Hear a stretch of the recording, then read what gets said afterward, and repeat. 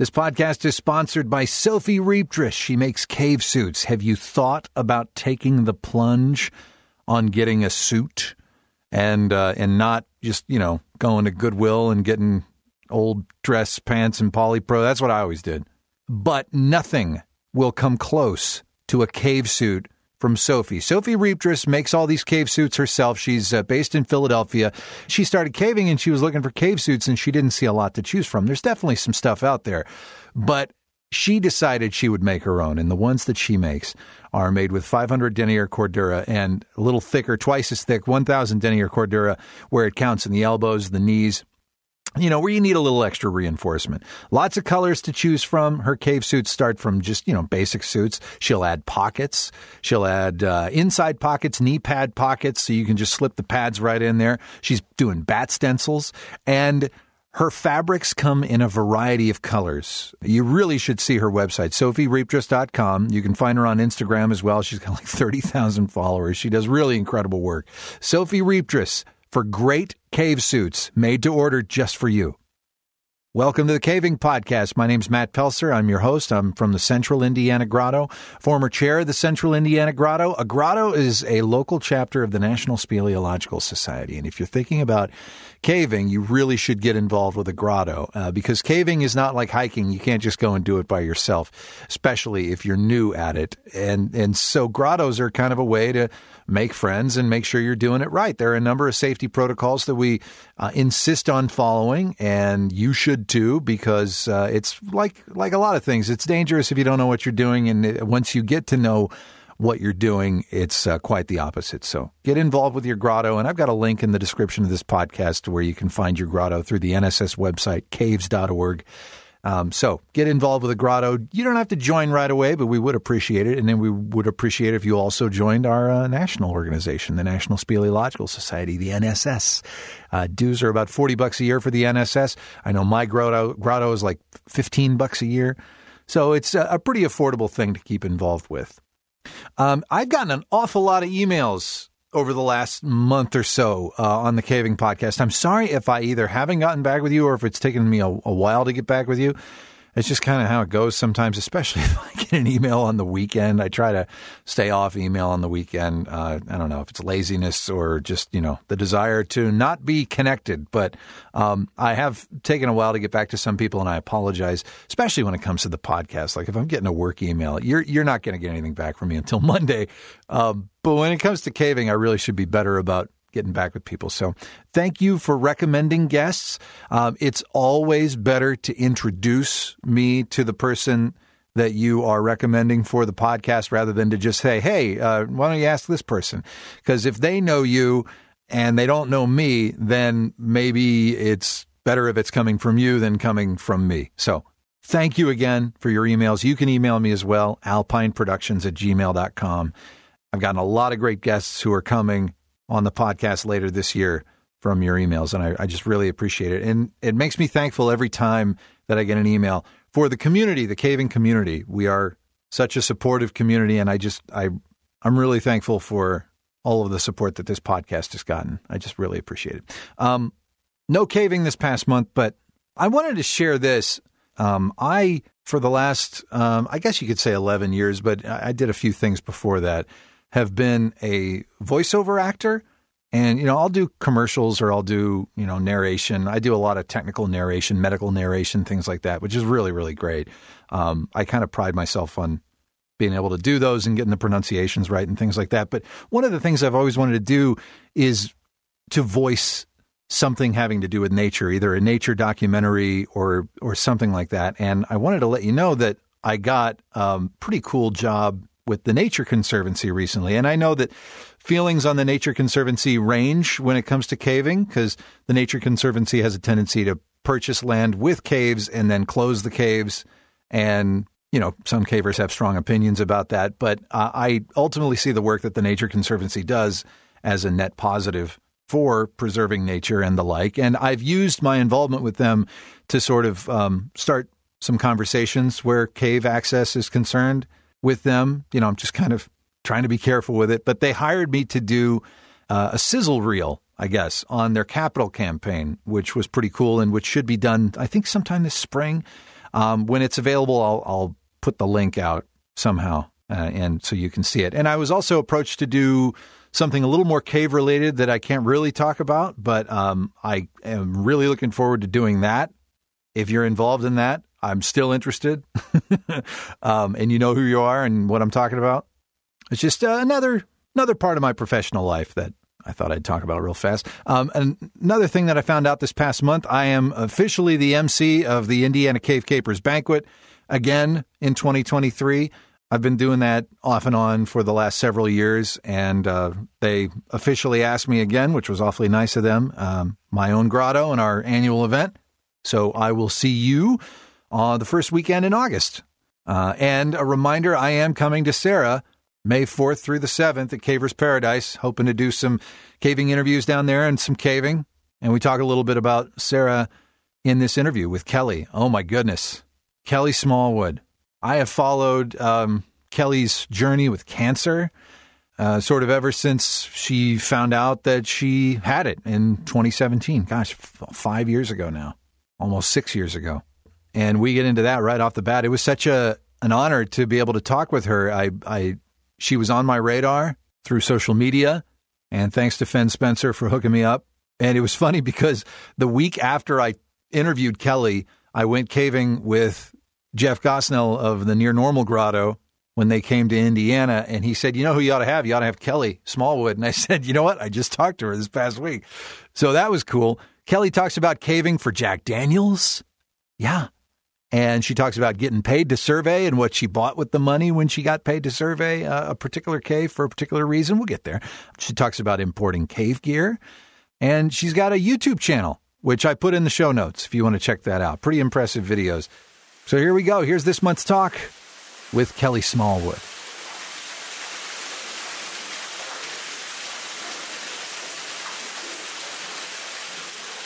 So, Kelly, I mean, I've admired your sort of online presence for a while. And then when we got the cancer diagnosis, I followed it pretty closely. How is that going, by the way?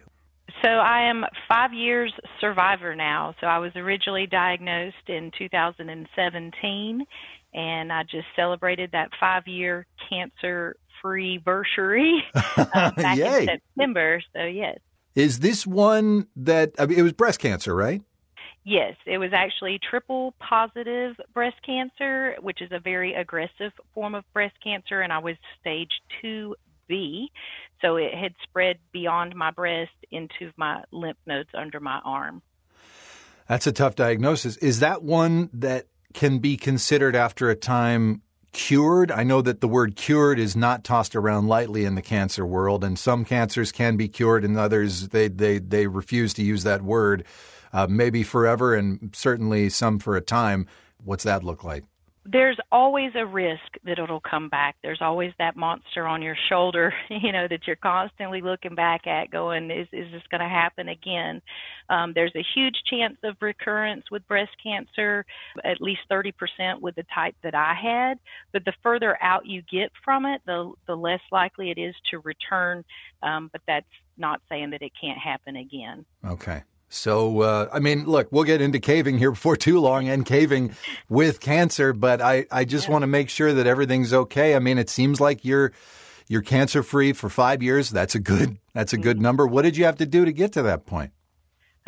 Just stay busy, keep my mind off of it for the most part. I'm one of those people that cancer is a part of my journey. It's not who I am. Right. So I certainly did not let it take over my life.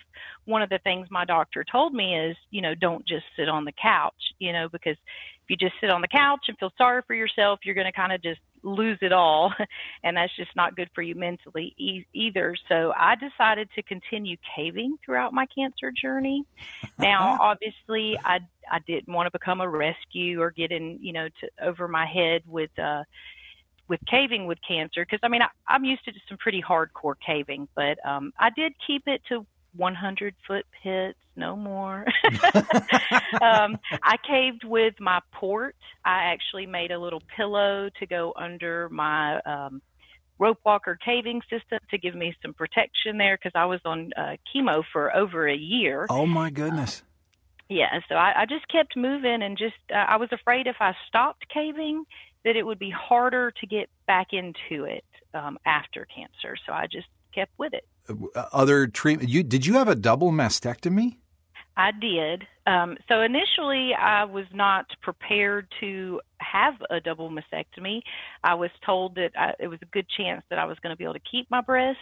So I had a lumpectomy, and they took out 13 lymph nodes at that time. And 2 weeks later, my doctor called me and said he was not able to get clear margins. So they had to go in and do another lumpectomy. So I went in, they did the surgery again. A week later, I got another phone call, and he said, Kelly, this is just not normal. We still didn't get clear margins. And so he suggested at least a single mastectomy, but I made the decision to do a double because just for symmetrical reasons. And Sure. yeah, and I didn't want to have reconstruction because reconstruction is a whole nother ball game. I mean, they take muscles from different parts of your body to reconstruct your breast, and there's still never any feeling there. So for me, there was no advantage to go through all of those extra surgeries. So I decided to do what they call stay flat. Okay. Well, okay, and please, if I'm getting too personal here, please just feel free to tell me to stop. I'll edit whatever. But is that an advantage in caving? Well, actually, I thought it might be, but what I've learned, it's more about those bones in your chest and not the tissue, because the tissue kind of tends to move and squish. So prior to cancer, I could do, I think it was 8 3/4 in a squeeze box. Now I can only do 8 1/2. So it's not a huge advantage, as far as that. It's a good quarter-inch, though. I mean, sometimes that counts. Yeah. Mm-hmm. But no, I don't mind sharing my cancer journey. I was diagnosed at age 40. And, I never thought that would happen to me, especially at such a young age. You think of breast cancer as being, something your grandmother age, females get, or even males for that matter. And I just never thought about it. So I'm very open with sharing my journey because I want to bring light to it. A lot of people don't share their cancer journey. And I think sharing it just kind of gives courage to other people, especially when they're diagnosed and they go through the same thing. They can see, that there is, light at the end of the tunnel, and you can still do things that you're used to doing in your normal life. Well, and it sounds like you were cautious about it,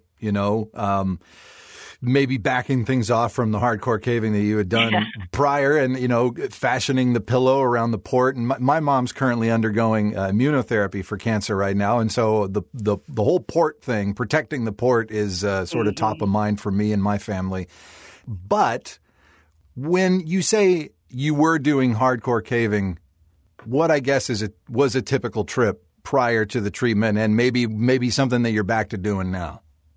We would consider hardcore caving multi-drop caves, especially if there's a lot of water where you're rappelling either in or right next to the water, 400, 450 feet deep multi-drops where you make it all the way down to the bottom, you explore the cave, and then you've got to make your way all the way back out all of those different drops.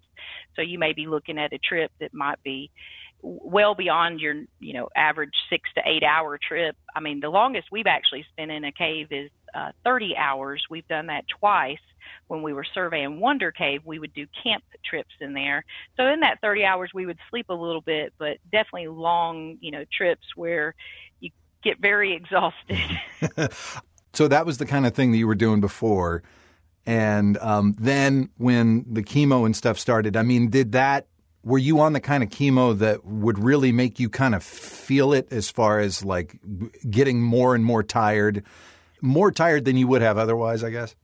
Oh, most definitely. Yeah. I did 6 rounds of TCHP, which is a cocktail of 4 different chemos. So I would go into the oncology doctor's office there in Chattanooga. Jason would get up and he would drive me. We would get there about 8 o'clock. I would meet with my doctor for a few minutes, and then they would get me hooked up on my port, and they would start that cocktail, and I was there all day long, literally till about 4 o'clock in the afternoon, because in between the chemos, they give you other medicines to try to help offset the side effects from the chemo. So it's ridiculous how many drugs you're on. And I've got a picture on my blog on one point I posted of all just the pills I was on. Like I had enough to cover across the whole top of my chest, all the pill bottles. But with the chemo, you learn there's a pattern with it, and when each side effect is going to come. So I would know, I would get it on Thursday. Friday, I would feel, okay. Come Saturday, I would feel my worst. I knew exactly what time I was going to start throwing up. Sunday, you get like this whole body pain. Monday, the brain fog. So you get this pattern with the chemo. And so towards the end, you get to a point where you're just sick of it. And I can certainly understand why some people decide to quit chemo, because it's just such a hard thing to go through. But Jason was a strong encourager and encouraged me to continue doing it. He's also a cancer survivor. He had Hodgkin's lymphoma when he was a teenager, so he had been through chemo. So he encouraged me and, was right there by my side through every appointment and everything. And so, yeah, we got through it, and there's nothing pretty about breast cancer. I get a little emotional about it. You could probably hear it in my voice a little bit, but I hate pink, because pink's pretty, and there's nothing pretty about cancer or, breast cancer for that matter. Well, when you dig into, some of the, I don't want to say frauds, but I mean, it's kind of fraudulent. Some of the fundraising and whatnot around breast cancer awareness, a lot of it's for show, it seems like, when you really dig into it. Mm-hmm. And it's kind of refreshing to hear that you were sick of pink, because I kind of am too. When it comes to that, it's like, well, awareness is good, but money is better. So let's put it in the right place, I guess. When you were in the midst of chemo and you were at a place where you could actually do a trip, seems like before you were doing big trips. You talked about the 30-hour trips in Wonder Cave. What was an exhausting trip when you were on chemo in terms of like amount of time spent in the cave and things that you did? I would say, if we were doing something horizontal, maybe just 2 to 3 hours. And the pits that we did, like I said, I kept it less than 100 foot. Yeah. And those were just, mostly blind pits. Anna Elmore actually, after my diagnosis, gave me a pink rope.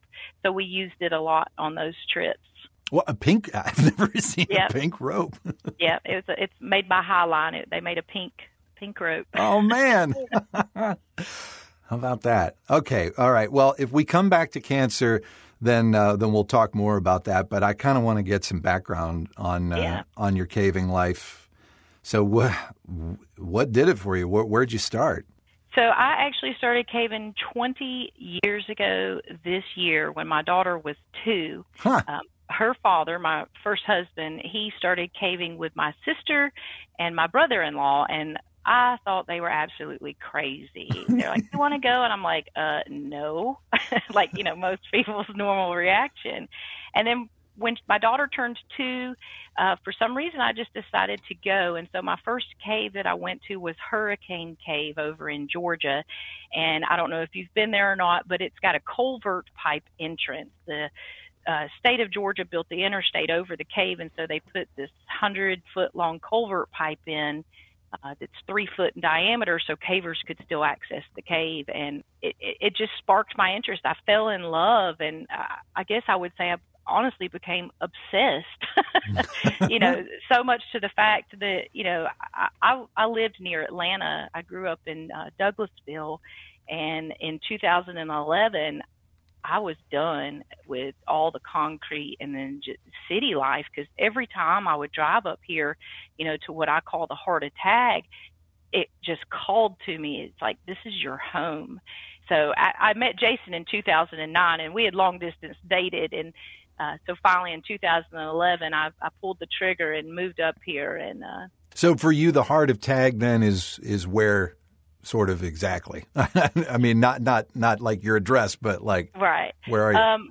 For me, the heart of t.a.g is Marion County, Tennessee. I'm literally just a few miles within where the 3 states meet. Perfect. In that corner. So I work here now in Marion County, and I live here, and I mean, I'm living my best life.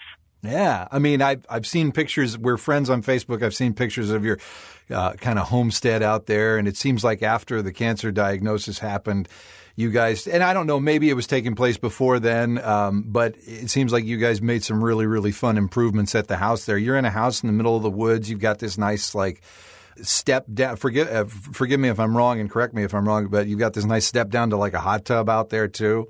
Oh, yeah. Yep. Gorgeous. We've got 20 acres here. We started off with almost 6, and then we've just added on. And, after my cancer diagnosis, I was working in Chattanooga, and so I was driving 47 miles each way to work. And after my cancer diagnosis, I was like, I don't want to spend 2 hours plus in a car every day anymore. And so I worked really hard to get a job here locally. So I got that time back, which gave me, it opened up more money.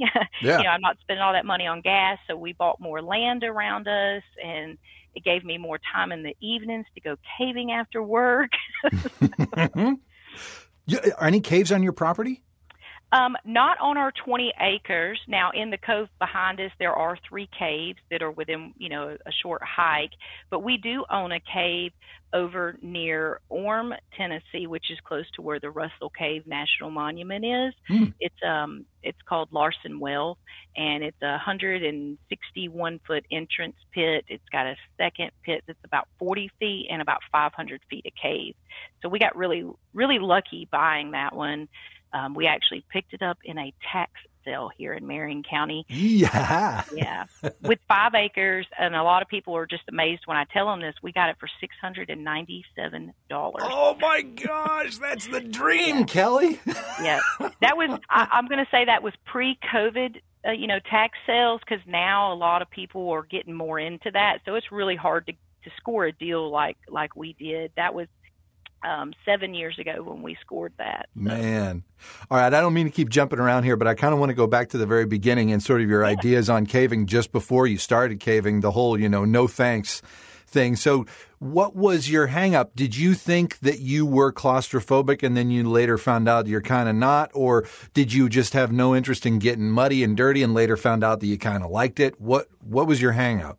It was the claustrophobia. I thought that I would just be terrified of the tight spaces, because I have a big fear of water, and that's still a big fear for me, of, just drowning and, caving, and with boots on, you're just heavier. And so it was mainly the claustrophobia. But then once I got in there and I realized, it's not all crawling, it's not all tight. There's a lot of big, beautiful borehole passage and just so many beautiful things to see. And no 2 caves are the same. So it's just kind of like this, I don't know, this feeling to just see as many as I can. I think then that you lucked out being in t.a.g, because were you maybe up here in Indiana, maybe you wouldn't have stuck with it. We've got a few wide open spaces, but it's a lot of crawling up here. Yeah, we are very spoiled here in t.a.g, and I do recognize that, and I know that. And, we try to go caving in other regions of the United States when we travel, especially for conventions. Conventions make it super easy, to go caving in other regions. But without those, it can be harder.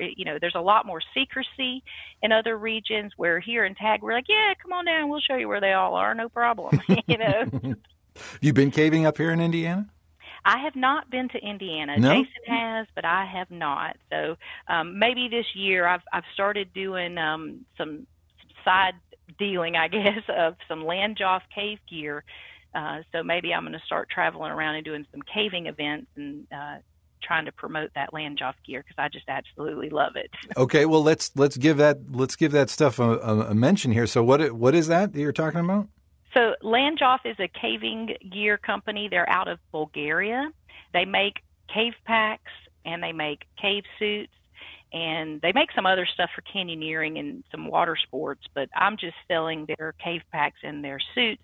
They're extremely affordable and durable.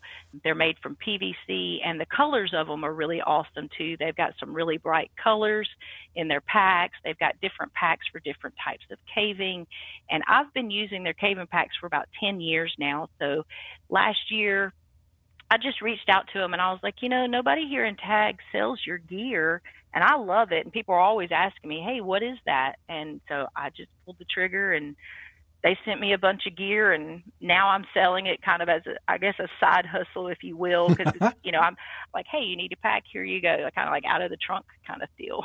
How'd you come across it? I think at one point somebody I was caving with had bought one of the Landjoff packs off of eBay. And so that was where I bought my first pack, and it's actually West Virginia Underground. They were selling them through eBay initially. They sell them up there, but down here in t.a.g, not very many people know about them, and so that's how I got my first pack, was through them through eBay. So I want to come back to the caving genesis. So you take those first few trips, you're kind of hooked. Did you frequent certain caves, or did you try to go to different ones every time? What was that journey? So initially, yes, when I first started caving, it was my first husband and a couple of his buddies. And so we went to where we knew, which was a lot of times the same cave in Georgia, because that's where I was living. And then, after a few years of that, we actually had separated and divorced. And he got out of caving, but I stuck with caving. I mean, he kind of joked with me and said, you took that from me. But, I mean, I just fell in love with caving. And so once we had split, I then joined the Dogwood City Grotto in Atlanta, and so I started caving with the d.c.g and doing a lot of their grotto trips and things like that. And then that was how I had met Jason. He had came down to a d.c.g meeting with another caver friend of his, and they did a presentation, and then I just kind of kept bumping into him.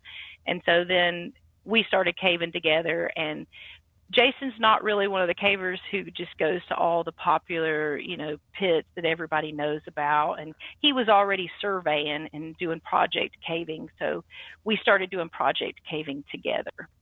And you mentioned Wonder Cave, and I'm sure we'll get to Wonder Cave, but what are some of the highlights from your project caving?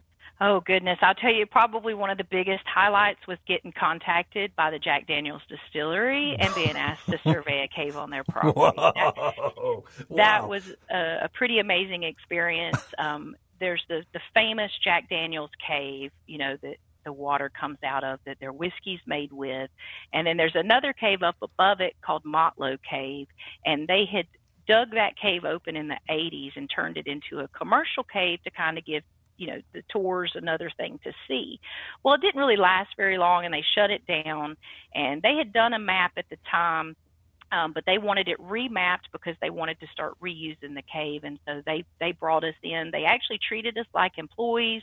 We had to go through their safety training and all of that, and they let us go in the cave and survey it, and it was a really awesome experience. And we actually, I really want to talk about Marion, because Marion was pretty close to us, and we always brought him in on our project caving, and there was a lot of historical signatures in that cave, and so we brought him on that project too, and he found some Civil War signatures in that cave that had been undocumented. And wow.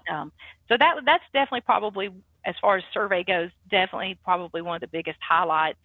In exchange, because we don't get paid to survey, except for one time we did, and I can talk about that too. But in exchange for surveying that cave for Jack Daniel's, they then allowed us to have a Tennessee Cave Survey meeting on site, and then let the Tennessee Cave Survey members go into Motlow Cave, at no charge as well. So that was really cool too. Civil War signatures was kind of his thing, right?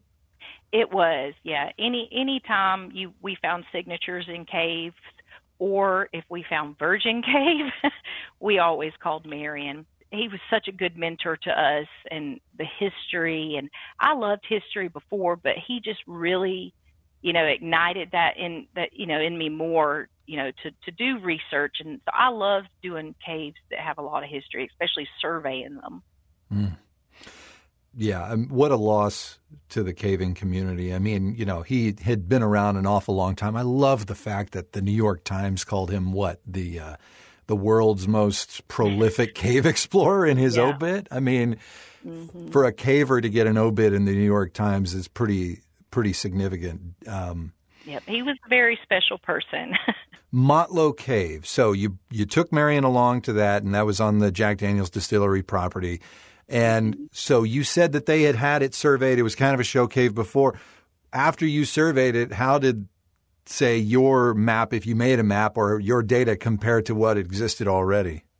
It was pretty similar. The only major difference was at one point in the cave there was a pit, and we believe that and there was nobody currently on staff that could confirm this for us, but we believe that at one point they had driven, like a bobcat or something in this cave, because it was big enough to where they could, and they buried that pit because it was kind of in this big room where they had showcased this really large formation in the middle of the floor, and you would have had to kind of walk around that pit.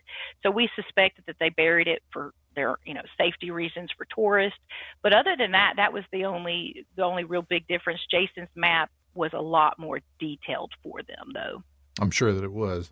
So you kind of had to go through protocols to make that happen. Did any of that seem stifling to the exploration, or was it just kind of, another thing or two that you had to do that you wouldn't have otherwise had to do had it been your project? Oh, no, we were excited about it because, they gave us name badges and everything. Which came off as soon as you got in the cave, I'm sure. Oh, no, we wore them because actually Motlow Cave, well, there is one area in Motlow Cave that I will say was probably the most difficult 20-foot pit I've ever done in my life because there was no natural rigging for it. And there's this really tight squeeze you have to get through to this area that's called the New Discovery. Obviously, this part isn't open to the tourist, but you had to rig your rope about 100 feet back to do this 20-foot pit, and it was over flowstone. So it was quite the challenge in there. Oh, my goodness.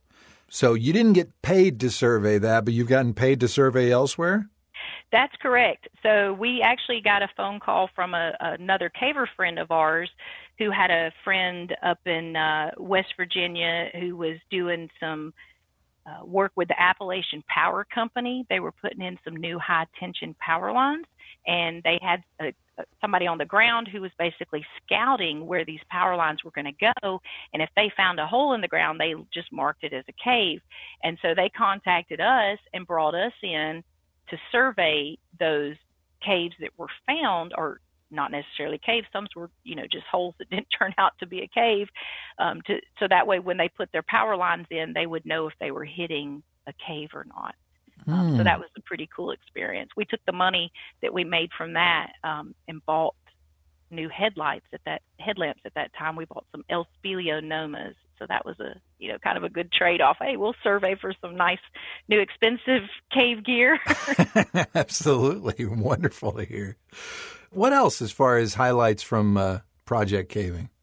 Obviously, Wonder Cave, that was a really big, project for us. We ended up mapping right at 3 miles of cave there. It was previously only listed as 7,000 feet long with a Tennessee Cave Survey, so we almost tripled or doubled the length of it. That took about 14 months. Jason and I actually, when we were looking at places to get married, we had wanted to get married at Wonder Cave, and we had tried to reach out to the landowners at that time, but it just didn't work out. They were kind of didn't want to respond to us at that time. But then we later got into, some friends of ours got into a private party that was going on there and started talking to the landowner's son about surveying. And so that kind of got us in with him. And so Jason went and talked to him, showed him some of his maps. And he's like, this was like in September. And he was like, so you think you could survey it and have it done and I could give it to my dad for Christmas? And Jason was like, well, maybe Christmas from 2 years from now. Oh. Because people don't understand how much goes into the work that is involved in surveying a cave. For every hour that we spend surveying in a cave, Jason spends at least that much, if not more, drafting the map. So you've got all this time, that's involved. But that was a really wonderful project. It turned out to be a very beautiful map. He had it on display at convention this past summer, 2022 in South Dakota, and he got an honorable mention award on that as well. Nice. That's some stiff competition. So to be recognized at all is, it must be a really, really nice map. Oh yeah, and I'll tell you that the survey, the cartography salon, it's it's very, very tough competition there. So I'm always proud of Jason and his maps. He does such beautiful work. It's almost like an artwork in a way. It is. It is. It absolutely is. I mean, I love looking at a good cave map. You know, you see the really basic ones, the rudimentary ones, even the old hand sketch ones, and then you see some of these modern ones that people do on like Illustrator and things like that, and it's just like, wow, okay, I know exactly what I'm getting into with one little glance of that thing. Yeah. Jason's maps are pretty easy to read. The problem nowadays is when you get really large cave maps, and I mean, even like Wonder Cave, he sketched it at 1 inch is 40 feet. You really can't downsize that, you know, to make it usable in the cave. Yeah. You know, so you've really got to study, you know, the newer maps before you go in the cave, or print smaller sections of them, you know, if you will. So you get into Wonder Cave, you finish the survey, the length is double. You've spent some, you know, long trips in Wonder Cave. Can you describe what kind of cave it is? So the first quarter mile of cave is Tourist Cave, and there's a stream that comes out of the cave, so you're walking along the stream. You are in some muddy areas, so, you know, like any cave, you got to be careful. You can slip. Several of us have slipped through that section. And then you come into this really big, beautiful upper level that's just full of formations and large formations. Like, it was so hard surveying in that area because you're like kind of in the middle, but there's no walls because it's just formations and rows of them, and they're just so big. Once you get past that area, the cave then gets down into a stream passage, and you very quickly come to what's called the swim. It's a 400-foot long swim that you have to go through to get to the rest of the cave. And it's pretty interesting because when we went to survey it, we had to try several methods to survey through this swim. We tried those cheap blow-up boats from, you know, like Walmart. We gave them all cute names like the SS Hardwood and Cave Paddler and things like that. But those things get popped pretty easily. Yeah, imagine. So we later learned that inner tubes were the best to get us through that passage when we were surveying it. Otherwise, if you were just going through it, you know, you could swim through it. But it's just, you know, when you're surveying, you've got to stay steady, and then you've got this current, you know, working against you. But once you get past that, you get to another big area called the Pyramid Room, which is a really large room. Like, I want to say it's like 400 by 200 feet, 150 foot tall, wow. Massive breakdown pile.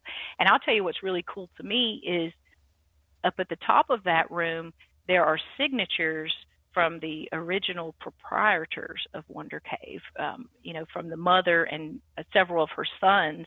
You know, for them to go in that cave, I thought was pretty cool and go that far back. And wow. But it's just big trunk passage beyond that, just huge borehole. The widest section of the cave that we surveyed was 180 feet wide, and it was about 30 feet tall. So, I mean, you just massive trunk passage. And then at the end, boom, just shuts down. Flowstone just kills it. Ah. So when you say tourist cave, are you saying it was a show cave, or it's just one that a lot of people go through that first, you know, those first few feet or whatever? It was a show cave for right at about 100 years, and I've got a really great webinar that I did for the NSS that's on their website on Wonder Cave, where I talk about all of the history in depth and then our survey. But yes, it was a commercial cave for 100 years, and then it closed down in the early 2000s. And honestly, I don't see that as a bad thing, because the cave, you can see the impact that people put on the cave, and now that it's been closed for 20 years, you can actually see the cave restoring itself. So I think it's a great thing. The landowners are really awesome. They still allow cavers to go in there.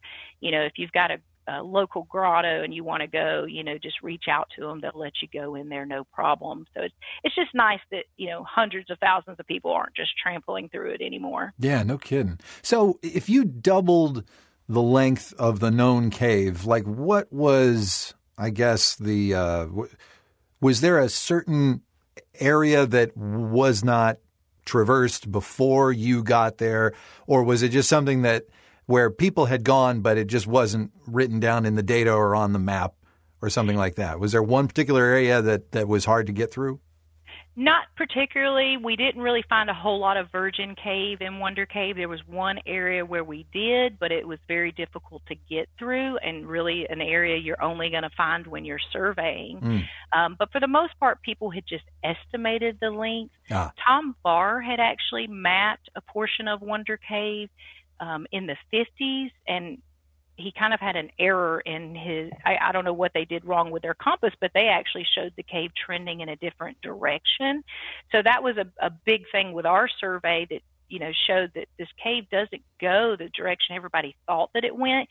They thought that it just ran the ridge and went east into the cove, but it actually kind of did a big hook on itself and did almost like the shape of like a U, and turned kind of under the mountain and then back on itself. So that was a pretty, big thing with survey. And, that's another reason why we survey, is because you find virgin cave, but then you also know the accuracy of where the cave is, so you can put it on a topo map, and then you can go walk the ridge, and look for other entrances or, things like that. Absolutely. So what else as far as surveying and project caving? Well, we've done dozens of maps, Jason has, and we've helped on, dozens more of projects. We love to help other cartographers. Jason loves to sketch and then hand the notes over. Sometimes, that's not always his responsibility, but some of the other, big caves that we've done here in t.a.g, Doodlebug Hole, that was a really big one. That at one point, obviously at one point they all were, but it was the deepest cave in Alabama. It had almost a 400-foot entrance pit. Wow. Before Fern was found and Surprise Pit was found, Doodlebug Hole was the place to go. And it was surveyed in the 50s by some folks, some cavers from Pennsylvania. And I wrote about all of that on my blog. There's so much history there too. That was a really great project. We also surveyed another local cave over here. We did during COVID. We surveyed Bible Springs Cave, which is a really popular roadside cave here in Marion County. Literally you park and it's right across the street, but it had never had a map. It had been surveyed twice before we surveyed it, and we actually had helped on the second survey, and that was over 10 years ago. But for whatever reason, the original cartographers just never drafted a map. So during COVID, us and two other couples, good friends of ours, were like, we're going to do this while everybody's quarantining. We'll kind of quarantine ourselves together on our weekends during the summer. And that's what we did over 10 weekends. 8 of those weekends we were in that cave and surveying it. So that was a really great project. And we felt that was really good for the caving community to finally give the community, a usable map of that cave. And oh my gosh, it's a beautiful map too that Jason did. It's strange for me to hear something like a cave like Bible Springs Cave that is so close and easily accessible, I guess. For me, in my Indiana perspective, where we're looking hard to find caves, and because we don't have as many as you do down there, but for something like that that's seen a lot of visitation, but then again, you have so many more caves than we do. To hear that it hadn't officially been surveyed or really looked at in an official way is just kind of it's surprising for somebody like me to hear. But then again, you got a lot more down there. Yeah, that's true. And, during the heyday when they were finding all of these caves, they mapped many of them, but many of them they just didn't have time for. And so, one thing, a good friend of ours, Ben Miller, I don't know if you know Ben, he works for the USGS and he's from Missouri and he does a lot of caving. He reached out to us over 10 years ago, and he had this project called, surveying the unmapped 100-foot pits of t.a.g, and he called it the low-hanging fruit. And so that's kind of like how Bible Springs, it was low-hanging fruit. It was a great summertime project. It's hot outside. You get in a wet cave, you come out, and, you're wet, feels great. And so we helped him with that project of his. And I wanted to mention that because Ben's a good friend of ours, and we did a lot of mapping of all those 100-footers in t.a.g. You won't find one now that doesn't have a map because of that project. He called it, we called it the deep Pit Assassin Squad. It was called the DPAS, DPAS. And so that was another really fun project that we did because, there's all these 100-foot pits. A lot of people collect them, but now they all have maps.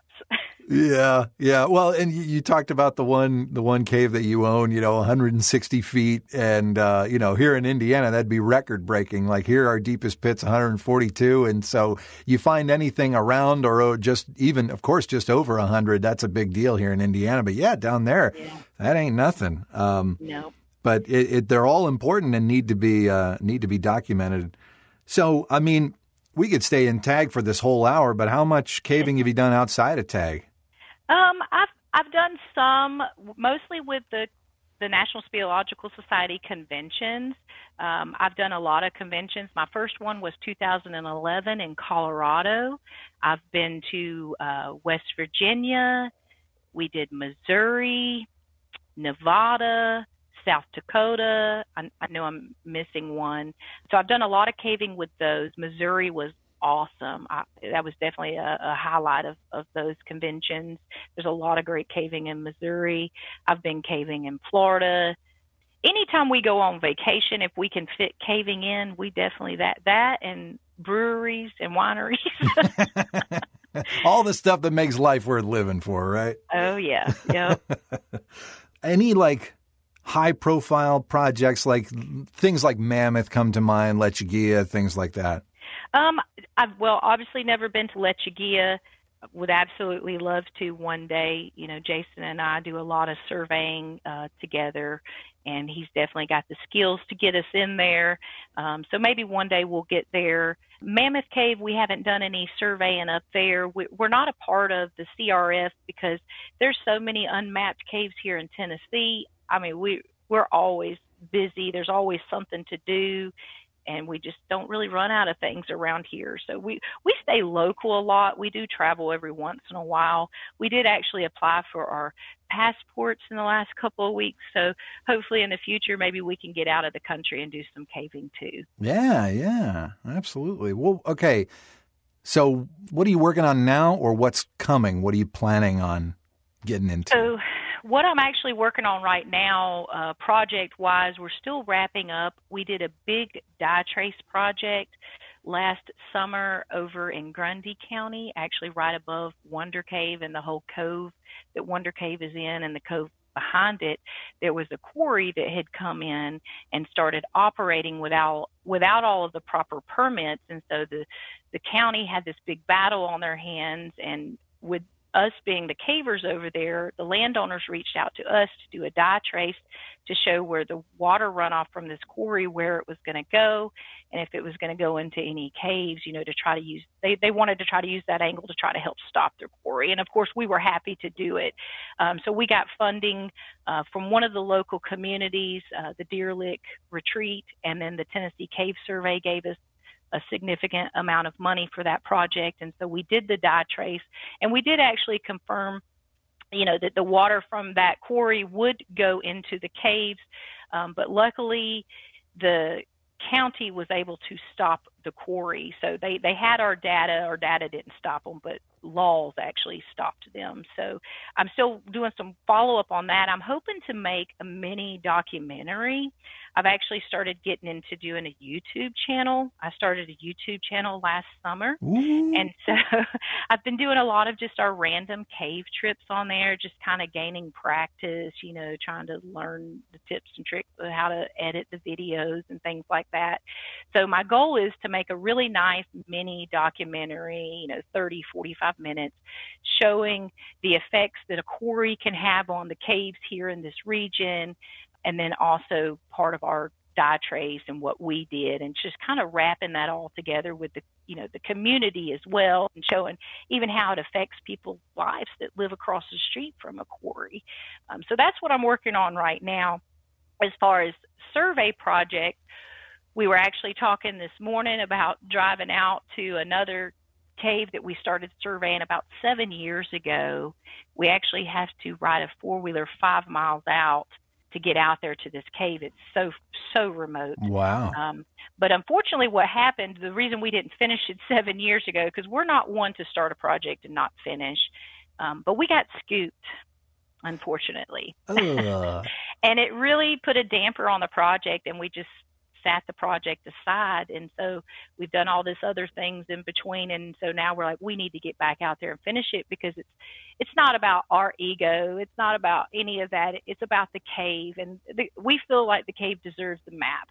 We found over about half a mile of virgin cave there.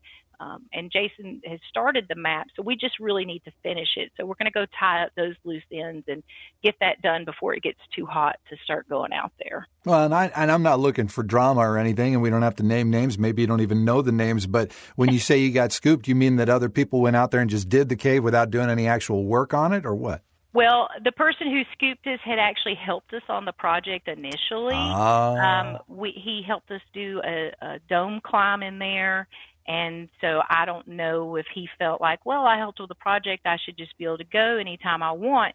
But the way we work as surveyors is we survey as we go, because that keeps the excitement up for the entire team. Yeah. So we were actually in the cave, Matt, in the cave, and he showed up. What was that like? Yeah, so it was very dramatic. Let's just say that. Obviously there were like, what are you doing here? Kind of questions. And so he later apologized to me. So that's okay. We can move on from that. I forgive him. Yeah, absolutely. Well, good to hear. Cave photography is another thing that you're into. Yes. So I initially got interested in cave photography when I first started caving. Nathan Williams inspired me. I would see his work and just be like, wow, like, how can I do that? And so I actually reached out to him, and he invited me to come along on a trip. This is when he lived at the Tumbling Rock Cave Preserve, when there was a house there. And he was the overseer or manager, I don't know what they call their title is, of the cave. But so I went out there and went on a trip with him, and it was just amazing. He taught me so many things. He actually was like, here, let me see your camera. And he showed me how to do things on my camera and just gave me that inspiration, to start doing more cave photography. And since then, I've had 3 covers on the NSS News, and I've gotten several awards at NSS conventions, and I haven't been doing a lot of photography here lately.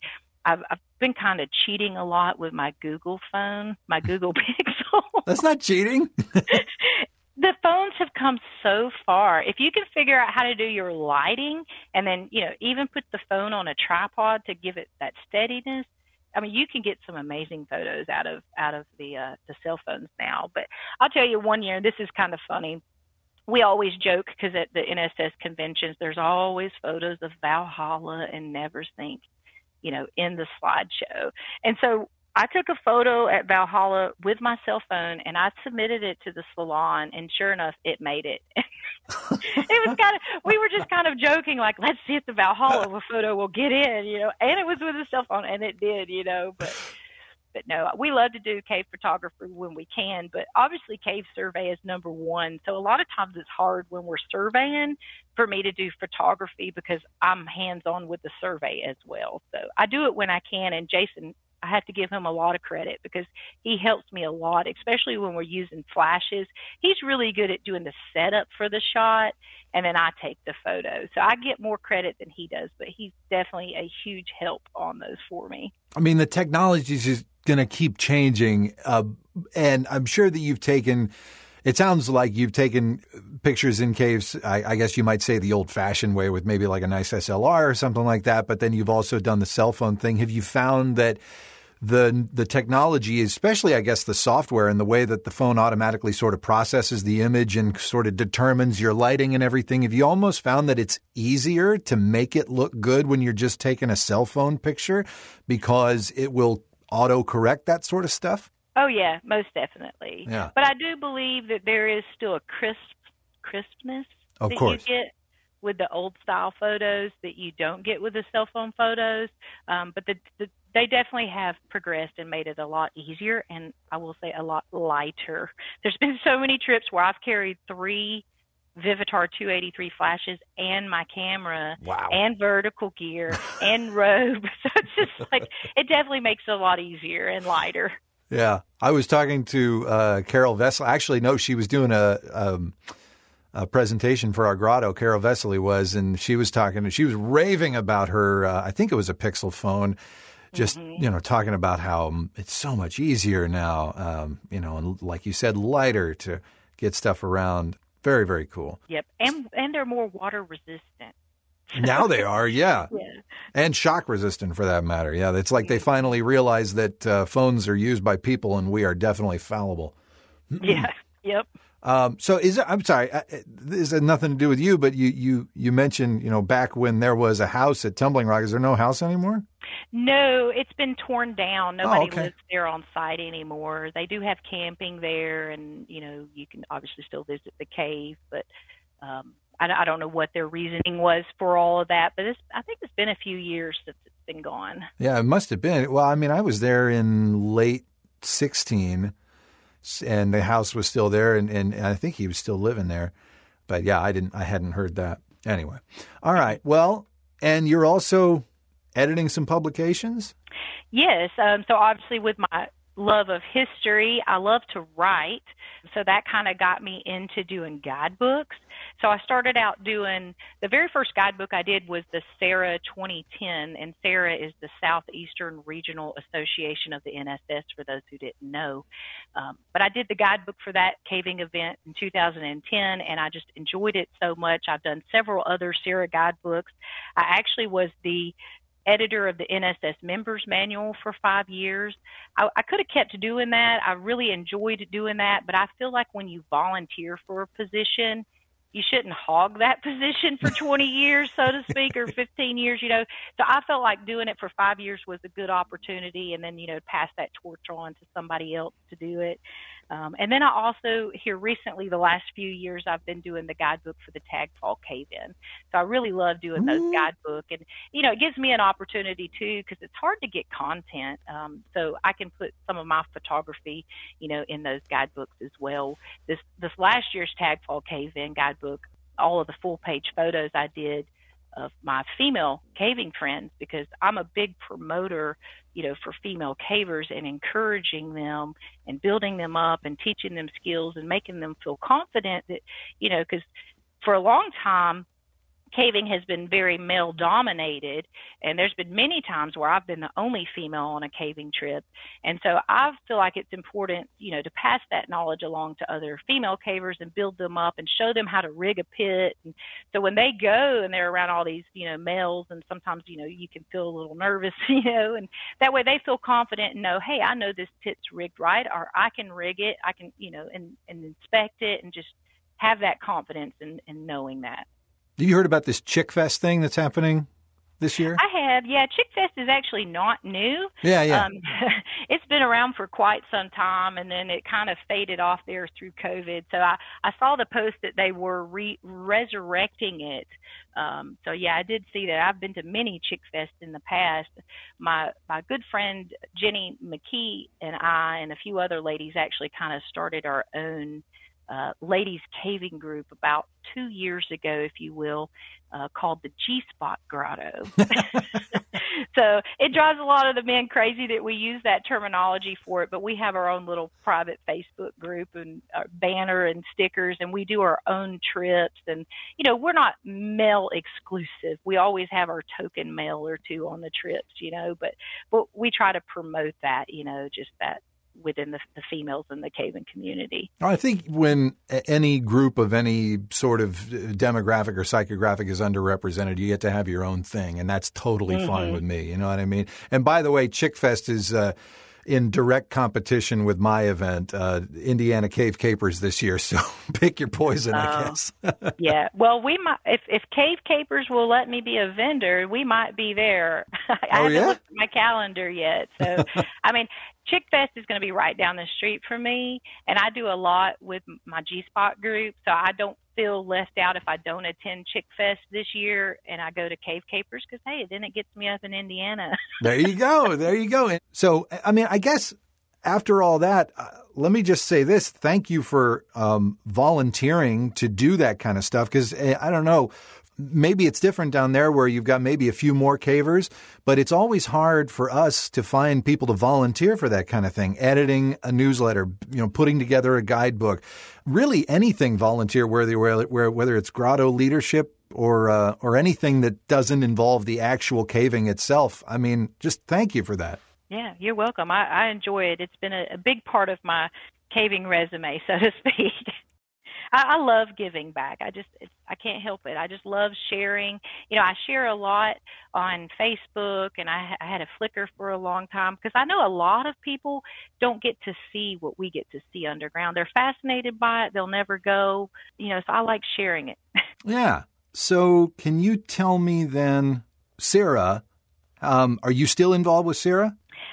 Not really. I was at one point pretty heavily involved with Sarah when I was more involved with a grotto.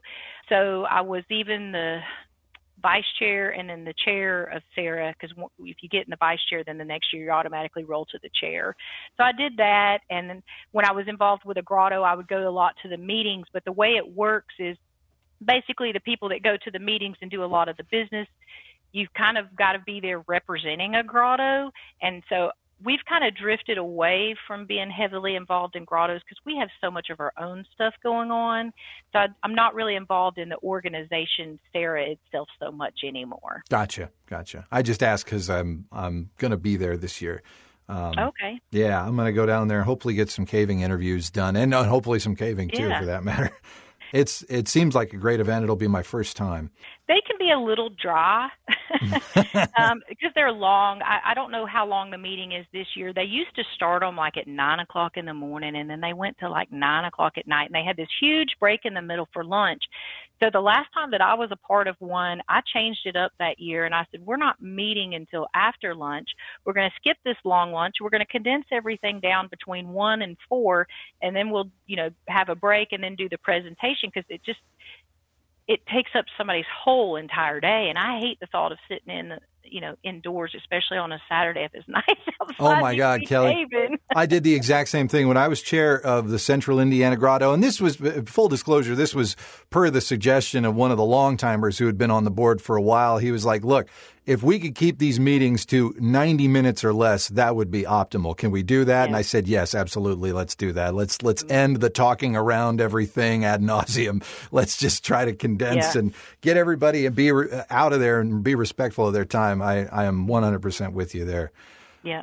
But I will say, in the past, I just want to mention this too, is, part of my caving resume, Jason and I both have received the Sarah Award, the Richard Schreiber Award. Yeah. I don't know if you know who Richard Schreiber was. He's been name dropped on the podcast a lot. Yeah. Yeah. He was a very well-known t.a.g. caver who we lost too soon during the 60s and 80s. He did a lot of caving and mapping around here. So we received that award because it was basically, it recognizes somebody who's doing a lot of contribution to caving and t.a.g. And then I also received in 2018 the Avis Money Hospitality Award. I don't know if you know who Avis is, but she was another great t.a.g. legend, that we lost. It's probably been 7-8 years since we lost her, but when you met Avis, you felt like you had known her for a lifetime. She was so welcoming. Well, I appreciate that sentiment for sure. Something else I'd like to mention, Jason and I, we're both life members of the NSS. Caving is a lifestyle for us. We moved here for it. We've dedicated our lives to it. We understand the importance of, building great relationship with landowners. We both have received our fellow awards from the NSS. We're definitely all in for caving. It's just a huge part of our lifestyle. Yeah, I want to be able to pull the trigger on the life membership sometime, but getting that extra $1,000 in and out of the bank account is it's sometimes a little prohibitive. But one of these days I'm going to do it. And I'm going to get that cool license plate. Do you have those on the car? No, we don't. What we did though is when we got married, we had signed up to be a sustaining member, which you pay 1 year's dues and like an additional $80 towards your life membership. And you did that for 10 years because it was $800 at the time. And so we told people when we got married, hey, just call the NSS. Don't buy us a gift.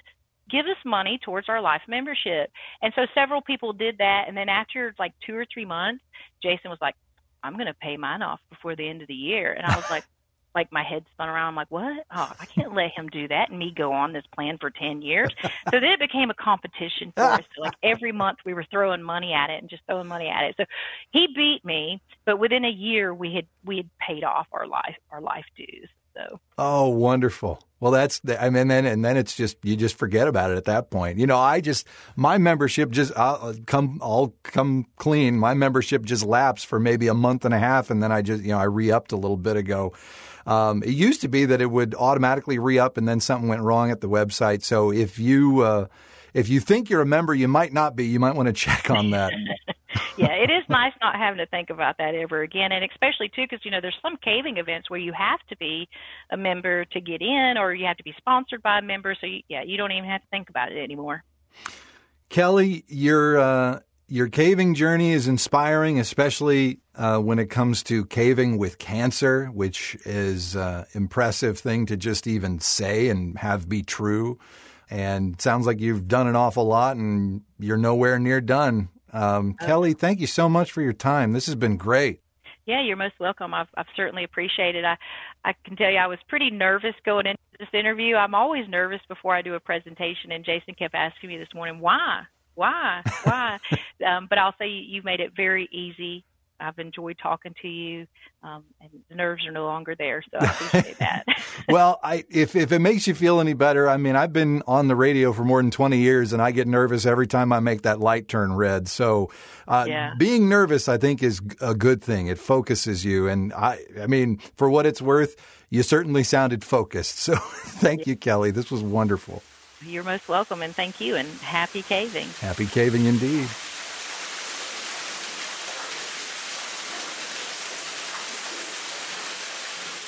Oh, goodness. How cool was that? Kelly, thank you. Thank you. And what an inspiring journey. Caving with cancer. And I'm thankful Kelly was able to beat it. So next month, I'm talking to Kevin Mulligan.